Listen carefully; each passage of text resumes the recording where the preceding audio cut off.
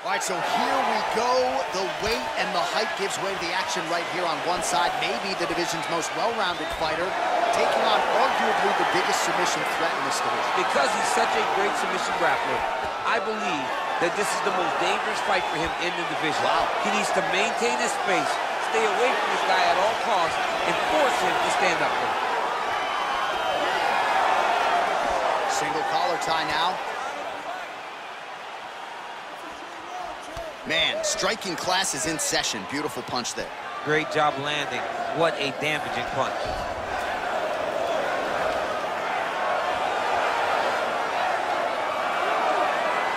I mean, can you imagine having a reach advantage like this? What a luxury. It's a luxury. I've never had one over the course of my entire career. But fighting guys that are taller, you struggle whenever they are very aware of such a massive advantage. This guy is going to try and use this tonight. Just missed with the straight left hand. Oh, vicious kick to the outside of that lead leg. You got to start checking these, man. You got to check these kicks, or you're going to be limping around the octagon very shortly. Check yourself before you wreck yourself. Check it. Big kick lands. Swing and a miss with that straight left hand. Oh! Oh!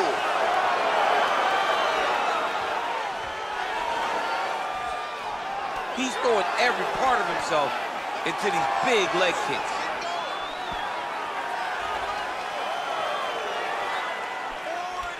Oh, setting up the left hook, but out of range. Just over 3 minutes to go.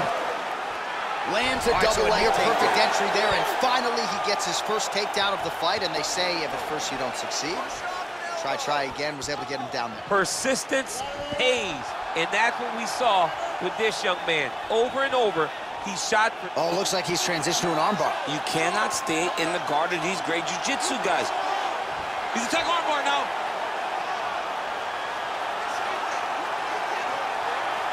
Oh, we're getting a finish here. It's in there deep. There you go.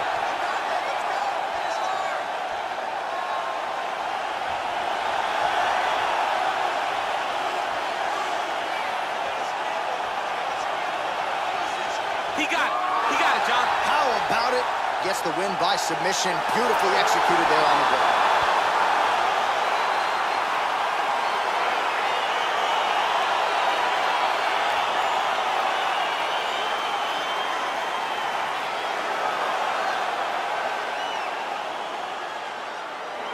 All right, let's take a look back at the replay as he gets it done by submission tonight, champ. He was able to get the fight to the ground exactly where he wanted it. Eventually, his opponent gave him an opportunity to get a submission. He did that, and he should be very proud of the work he did tonight in the octagon.